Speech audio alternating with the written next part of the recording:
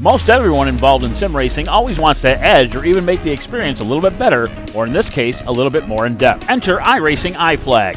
iFlag is a simulation signal box with software designed by Peter Vostro. When you are behind the wheel in iRacing, your eyes are looking down the track or maybe even in the rear or side view mirrors. You may not notice or even hear when the caution comes out, when your car is damaged, or if you get black flagged, or even notice the car beside you. Yes, iFlag will point out the signs and tell you where that car is. It just makes iRacing more real and can help you become a better driver. We also offer Iracingiflag Digital Pit Box.